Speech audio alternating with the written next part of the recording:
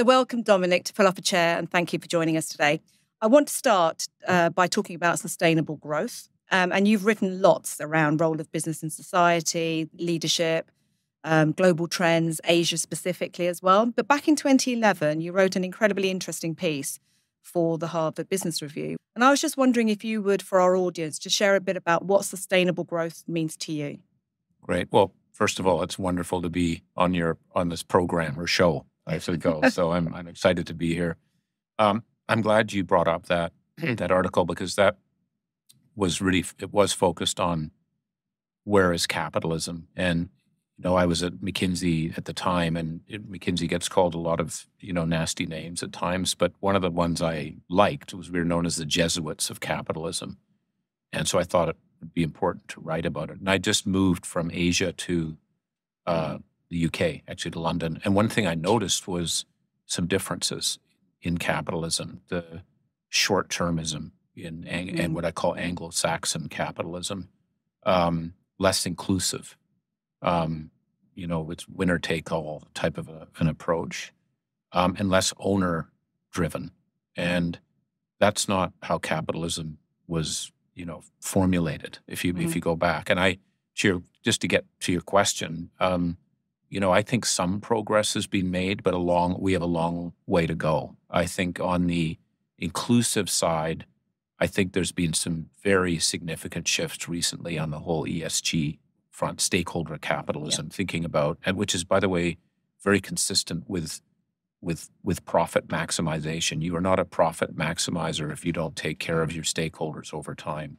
But I think the ESG, we can talk more about that. I think there's been a step change, even as much as there's lots of challenges right now. It's a step change from where it was in 2010, 2011 on the stakeholder side. On the inclusive part, I just don't think we've made very much progress. Income inequality is worsening, and that's not good for capitalism. If you want to be, I always go back to the Adam Smith quote, it's the duty of the entrepreneur to take care of the society in which they operate. That's a very, non-Milton Friedman, hard right view. That's a you take care of the society in which you operate. And he wrote that in his theory of moral sentiments, and I don't think we've made much progress. In fact, I think we've gone backwards on that side of it. On the owner-led, I think there has been some progress. By owner, it just means, in my view, that there's interested, active shareholders, and I think we are seeing that. I think BlackRock, I think a number of Vanguard, they're influencing. I think they're finding it challenging because they're getting a lot of pressure from multiple sides of the argument on the ESG side. But I think there is a more active role that is being played by owners of the capital. Pension funds are playing a more significant role, but we've got a long way to go. You've had you've been involved in this space for many years, as you've said. You really are clearly driven by profit with purpose, and you are chair of Leapfrog Investments, right, which again, focuses on inclusion as part of the Absolutely. impact that you have. And in October 22, you were recognized as pioneer in transformational impact. What a title. By the Financial Times and International Finance Corporation. So that obviously, you're putting it into practice, and you're also involved in the focus and capital and long-term global as Right. well. But pick it up on Leapfrog. What is it about Leapfrog that really attracted you to that mission, and how are you seeing that really driving the agenda around inclusion too? I'm very excited by it because it's impact, or it's the purpose of it, and it's focused on emerging consumers. We have 4.5 billion emerging consumers on the planet, and particularly on the billion at the bottom of the pyramid, the Prahalad work, it's wonderful work, and how we help that consumer group be included in our economy. And Leapfrog, it's a private equity firm, so it is focused on earning good returns for shareholders, but its purpose is around ensuring quite a challenged group of people who are often not in the economy can become part of it. So the core has been around financial inclusion. So that's bank accounts, it's insurance, it's credit, and then it's healthcare, it's health services for people. And that's, if we can, anything we can do to help that huge proportion of the planet be part of our economic system, the capitalist system, is, I think, a wonderful thing to do. And I think a more sustainable way of doing it is if it's not aid, you've got to earn good return. So when we talk to investors, it's basically saying, please give us the money so we can invest it, but we're doing good, but you're going to get a good return. It's not 40, 50, 95% of the conversation on impact. It's 95% on the returns that are going to then deliver this impact for people. So I'm really excited. And it's in Africa, it's in India, South Asia is the kind of the area. And there's amazing companies that are being built. MedGenome just won an award with the FT. I'd go on about it, but I'm really excited because of the scale of what it can do and the fact that it's leveraging capitalism to do this work. So really exciting. Yeah. So talking about scale and leveraging, the FCLT Global, a not-for-profit organization that really is about focusing capital for long-term growth and sustainable growth and prosperity for all. And I think it really sort of plays to the leveraging and scaling of power. You talked about asset owners and the influence they have. You've got an incredible group of like-minded business people and asset owners, really part of that movement. Can you just talk a little bit about what the expectations are of this group of individuals who are really looking to long-term economic growth? It actually started. There was Mark Wiseman when he was at CBPIP, who, when I wrote that article in 2011, he was excited by it, but then he said, "So what? Yeah. Like what's like good? Bully for you. You wrote an article. Who cares? Like what's happening?" And he said, "Let's do something. Let's get owners of the assets and the whole value chain. We want to get the sort of the owners of the assets, but which pension funds, for example, are there. Let's get the sort of Black Rocks, the Vanguards, and so forth of the world that are the asset that are running the money, if you will, right?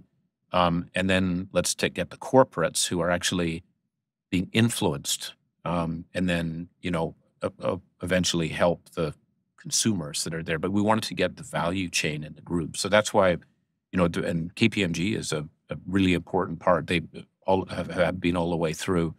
So we've got pension funds, GIC, CBPIP. Actually, the list is now so long, I'm out of date and where it is. I won't bore you with that list. But then we had Andrew Liveris, who was at Dow at the time, and felt there was a lot of corporations and Paul Pullman, when he was at Unilever, felt very frustrated with the short-term pressure, just getting the quarterly results. So how do we get them to be able to influence the asset owners and asset managers who are saying, look, we're in the middle here. Owners are telling us to be long-term, but then they switch us out if we don't deliver results. So let's have a conversation about that. So it was really to get all of the components of the investment value chain together to say, what are we going to do differently? And let's get scales. And it's a pretty significant group. And then so let's have the dialogue to talk about why there's this breakdown. It's in the interest of the asset owners. And by the way, when you think about it, that's pensioners, or it's individuals. It's in their interest for us to be more, for example, long-term or inclusive. But what gets lost in translation, and what is it that we can do to try and shift that? And so that was really the genesis. And so it was to get the group to actually activate. At the time we had a lot of activists who, many of which were very short term, which we wanted to, have a voice about what they were doing and why this was disruptive and not helpful longer term. By the way, not all activists are bad. As I said, I think it's like cholesterol. There's good cholesterol and bad cholesterol, but a number of the activists have been bad cholesterol. So it's just to point that out and say, look what damage they can be doing. So that was really and then it has a research agenda. And it has an agenda of how we want to bring people together to actually get things done and try and change the sort of the equation, if you will. How do we have a tighter link between what owners want, which is more long term, all the way down to the corporate? Break any of those problems that break them down and understand how we can make it better. It plays to the power of the collective across the value chain. And you've talked about the asset owners all the way through to the investors, right? That are demanding sort of short-term results. Yeah. And I think the audience will really be looking forward to seeing that research because, we're all grappling with how do you balance these short-term demands. Right. And we'll come on to ESG in a minute, but also the long-term value creation and the sustainable growth that will actually see us through not just decades, but generations. Right? Exactly. So that's the biggest challenge. Yeah. I just wanted to just explore something slightly different, if that's possible. You were born in Africa. You worked in Europe. You lived in North America and latterly Asia. So you've pretty much observed business practices across the world. Do you think there is a different understanding around what sustainable growth means across different sort of geographies? I do. I think and I won't be comprehensive, so forgive me on that. But I think certainly there is a Scandinavian version of that. I think in Scandinavia, not to stereotype it too much, but I think again, Denmark, Sweden, Norway. I think there's been a more inclusive model of growth, making sure that more people can participate, and that may mean that you don't get the extremes in terms of profitability or performance, but it's a healthy system, it's a happier system, and they have very good companies. There's phenomenal companies, and it's not, it hasn't taken out the performance. It's just a more equitable stakeholder model, and incidentally, I think a happier sort of a society. I think in parts of Asia, Asia's too big to kind of put in one bucket, but if I think about South Korea, I think about Singapore, Indonesia, Vietnam, you've got, and China's a whole probably separate thing right now, but in terms of the long-termism, that's very strong. And I particularly noticed it when, I'd been living in South Korea for 6 years, and then I was in Shanghai for 6 years, and I moved to London and just I was meeting clients when I was at McKinsey, and the time frames were what shocked me. It was almost like I'd come from a different world, I guess, but a different world in terms of capitalism, if you will. So when I talked to the chairman of Samsung about what their objectives are and what they want to try and build, their time frames are just fundamentally different than what I found with an equivalent North America or in Europe.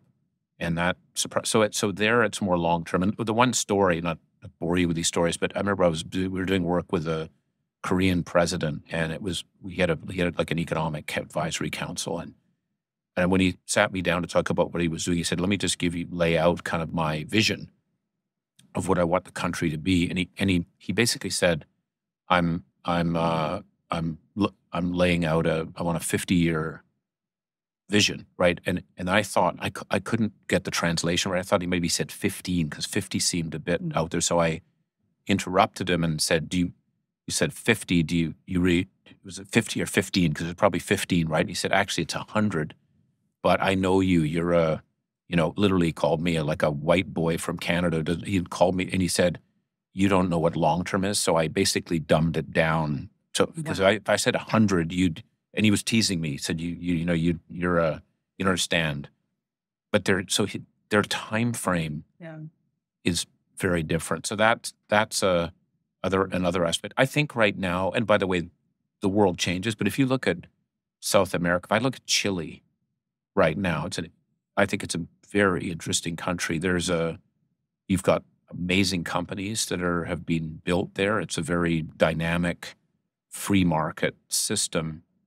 But you've now got, because of the income inequality in particular, you had the riots that were occurring.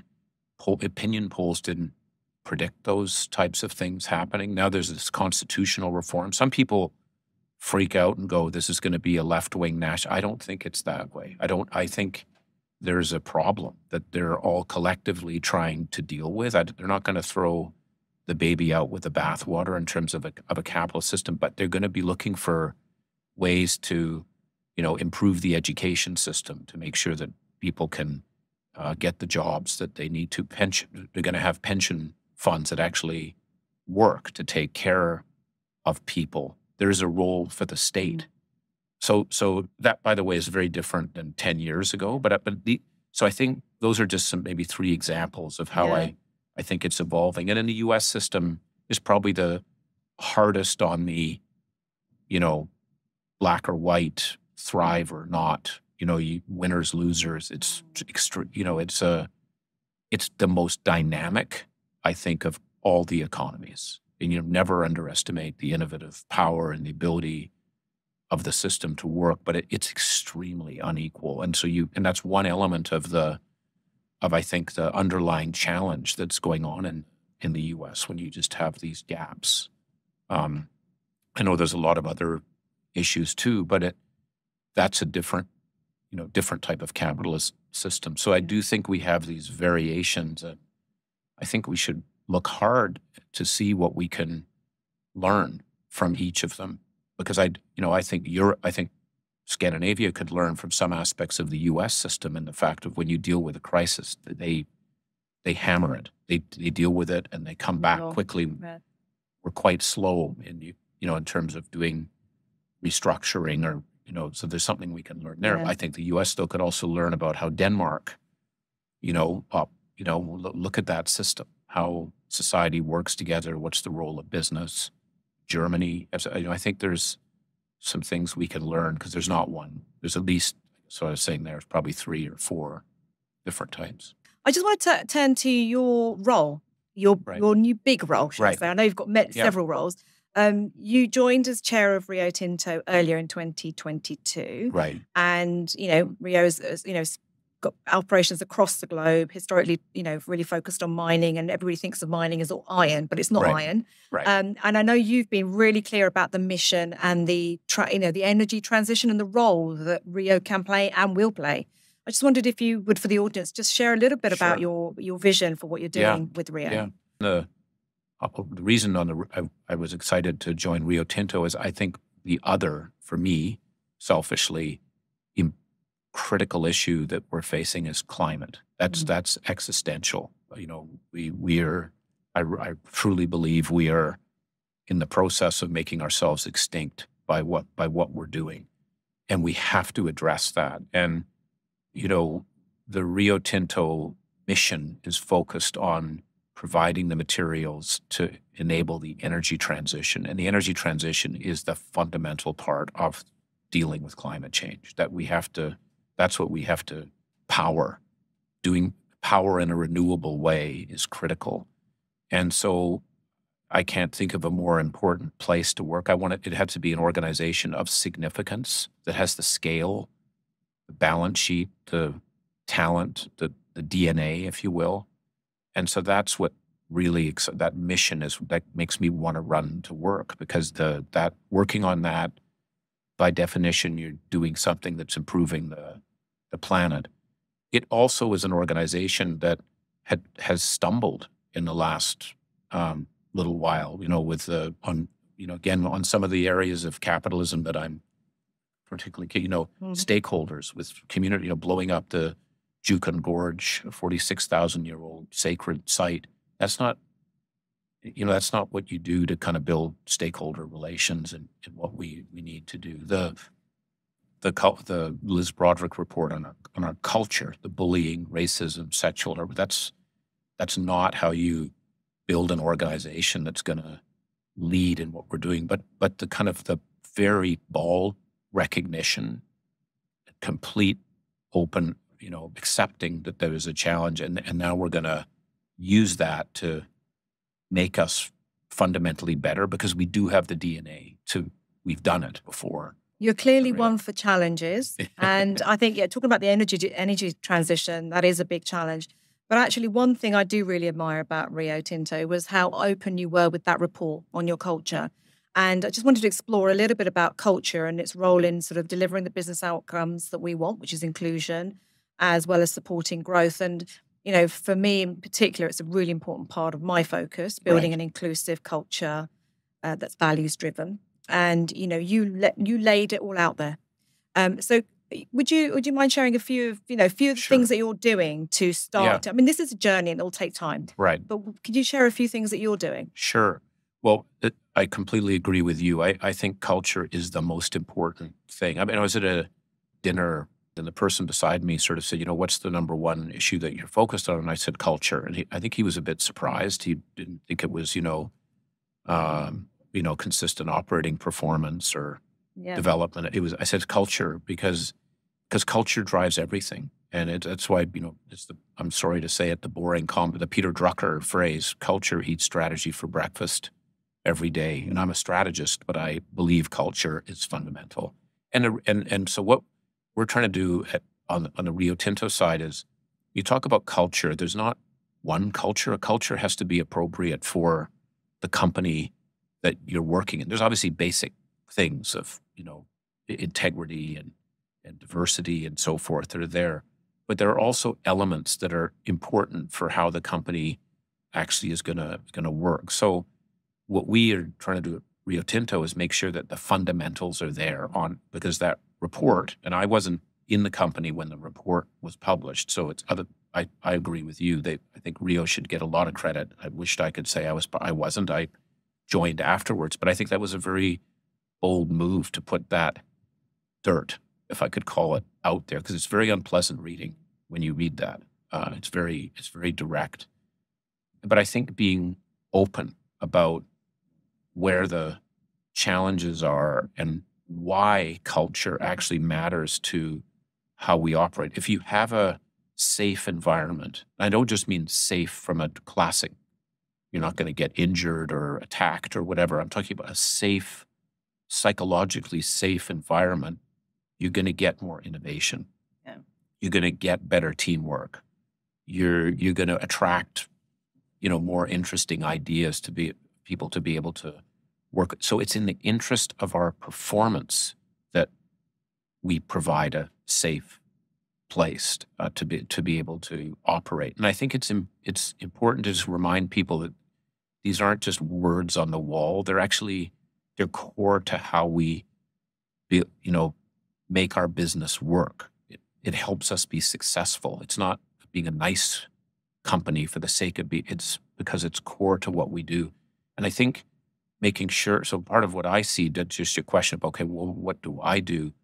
I think it's just as a board, I think we have to make it the focus so that how are we doing on our cultural journey? As a board, it's a critical topic. And that's often on boards, it's not. It's kind of, you've got your risk matrix and you've got strategy, and we're going to do succession planning. And I don't know, how are we doing on our cultural journey? What are the core elements of it? How is the organization feeling? How are we assessing it? But as a board, we're engaging it so that the organization knows it's important, and then it's showing up. And then because my time in McKinsey too, where values mattered, and we had challenges. We made mistakes. We didn't get it right. I spent a lot of time focused on how do people learn about culture? How do you, and one of the things just on that, just as a sidebar, it was a real shock shocking insight, or shock and an insight, whatever you want to call it. But we had Nitin Noria, who was the dean of the Harvard Business School, and Daniel Ariely, who's written not very inspiring books, but things like Why Humans Cheat. And anyhow, their basic message to me was, if you want to inculcate values in an organization, there's 3 occasions in which you will get the maximum impact. One is when someone joins, the first 6 weeks. That is, you're just open. You better do. What are you going to do? You need an intervention. The second is your first promotion. First promotion. Like I've been selected. So what do you do around that? And then the third is when you become a leader in the organization, and that can vary. At McKinsey is when you become elected a partner. Mm-hmm. You're a leader. So what does that mean? And basically what these 2 guys said was, don't waste your time doing a whole bunch of other stuff on the training. Focus on those three. So it's just, Interesting. again, I'm not trying to say I'm an expert at. It's just we have to learn. But there's so many aspects about culture that we have to get right, because it is kind of the secret sauce. If you have a good culture, you're a more resilient organization. You know, all the buzzwords. You're more agile. You're more innovative. You attract people into the place. You retain people more. So I think getting it right is hard. But I think your point's exactly right. What you said, I think, is spot on. It takes a long time. And I used to, when I, would talk to CEOs in my previous role, I had this rule of always asking, what would they teach their 21 years old? What would they learn? Blah, blah, that type of thing. One of the things that surprised me was how many people said culture is critical, but I figured that out toward the end of my tenure, and it was too late, because it takes time. And that's why I'm, for example, with Jakob Stossum, who's the CEO, this guy, he didn't read any of that stuff. He didn't, but deep in his bones, he's culture. Like, he's totally culture. And he focuses, even some in board meetings, he's the one that starts off on that, to the point of saying, could we actually talk about operating performance? Or he always was, let me tell you what's happening. It's usually a problem. This didn't work. I'm trying to do this. This didn't work. But I think that sort of leadership is needed to be able to, like what you're doing at KPMG. We need this. It's important. And I'm going to be talking about it a lot, and I'm going to be doing a lot on it. So you got to deal with that. The role of boards has changed from sort of operating performance, financial performance, to culture. I'm hearing more and more people talk about it, not because you have to keep focus on it. It's evolving. Right. You're not done with it, because the reality is, I mean, in an organization like ours, we have 16,000 colleagues, the median age is 27. So decision makers are a generation older than, a lot of our colleagues. And so you have to be thinking about what, how colleagues want to work with you. And, you have the same issue as well. Yeah. You've got 49,000 colleagues across the world, some in mine, some in, in sort of professional roles. And so it's how do you attract and retain a group of people that, want slightly different things. It's I find it quite fascinating. And I'm sure we can talk about this again a lot of time. I'm just going to move on to just in terms of the role of boards. And we talked about ESG. Right. And ESG is, every time I speak to chairs, the approach to ESG is different. And then obviously for someone like you at Rio, you've got all elements of it. You've got the E, you've just talked about the S. Is there anything that you've learned from your experience there that you think, that's actually interesting, I'd love to share with people in terms of how you sort of govern ESG or oversee it? Because the tension between E and the S all the time. I mean, that was one of the things that it's obvious, but it wasn't that obvious to me, is that these are not necessarily congruent, right? There's a tension, and exactly what you said, the he and the S. So,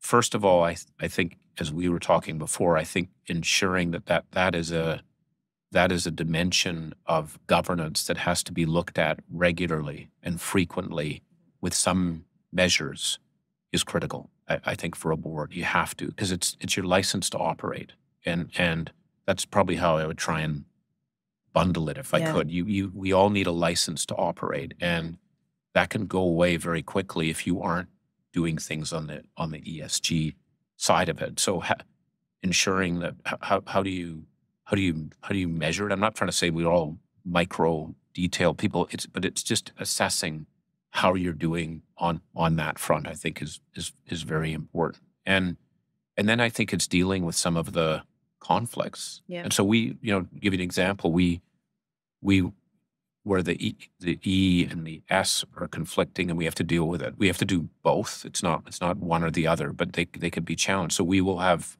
we found, an amazing copper deposit, but there's a community that doesn't want us to operate on that site where it is. And so you've got a conflict, because we need the copper for the decarbonization of what's going to be required. We're short copper, as per my earlier comment, in a significant way. But you've also got a community that has to live with mine being done on that site. So how do you square that circle? And that's where we have to. That's judgment. You need, and I think it's where a board can play a role. It's not an equation, Yeah. and we have to work all the different angles, and then we have to make a decision. And you have to support the management in making the decision. So I think focusing in on some of these hard areas is key. I think another element is capital allocation. We put out there last year that we're going to spend $7.5 billion on our decarbonization. Rio Tinto wants to be net zero in 2050. We're going to cut our carbon emissions by 50% in 2030. That takes a lot of capital. So as investors are saying, we want you to do that, but we also want the returns. And one thing I'm finding interesting, even in only what I think I've been in this role for 5 months now, at the beginning, it was all, that's great, focus on decarbonizing. We love the fact you put big bold. Now there's a little more, you know what, maybe you don't need to go as hard on that one. And the return, there's the return side is picking up, even from some investors who've been strong proponents, or talking about being strong proponents on the other side. But again, as a long-term company, I'll go back to the cap. We're a long-term company. We are thinking 20 to 30 years out. It's the right thing for us to be investing significantly in the carbon reduction. It makes economic sense, even if it might not be. We may not have a parade on the street paying people from investors that we're happy to do it now. I know they're going to be happy in 10 to 15 years. I am 100% convinced of that. It's just getting through that part. And that's, again, where I think boards can give confidence and give support to management that we've got to do it. So it's the focus on it, which we haven't focused, I think, as boards as much in the past. It's how you spend the time in terms of the measures and these challenges. And then I think it's also just providing support to management to be courageous, because it's hard in this world. There's a lot of people that will, get whack you or get upset with it. And I think we just have to keep that long-term in mind and push back. I think that's a wonderful way to end the business part of this conversation. Saying no to the hard things is really difficult to do when it delivers those short-term benefits and gains, and sticking and holding your nerve on the decisions that will deliver the long-term vision, which is probably beyond yours and my tenure in our roles, right? Let's be really clear. Yeah. We're having to make decisions today that, we'll see the fruits of 10, 20 years down the line. So I think that's a really lovely way to end the business section. I would like to spend just a couple of minutes on some personal reflections. Sure. Just because you've got such an incredible career and backstory. If you could go back in time, Dominic, and share some advice with your younger self, despite the fact that you didn't like to be managed, what would that advice be? Yeah, that's right. You didn't mind. Yeah. Well, one thing that I mentioned before was I would have gone into the public service earlier. I was. That's just a sort of a decision, because I think I would have been more broad-minded and therefore been a better private sector leader, because I'd have a deeper understanding, I guess, of that. The second is, this is a strange thing to say, trusting my gut more. I think we all have intuition. I think it's a muscle. It's a capability that we have. It's hard to analyze it. It's hard but it's really important. Your intuition. And I've found at times, like I would have a intuition about something and then almost be embarrassed to say anything about it because I had no facts. I had no analysis, so I'd just be quiet. And sure enough, it would happen. Do you know what I mean? And there's short-term and long-term, and I think I would have written them down. I would have said, you know what, this is what it could be, by the way, even about my career or the work I'm doing or the people I'm working with or what I think are going to be issues.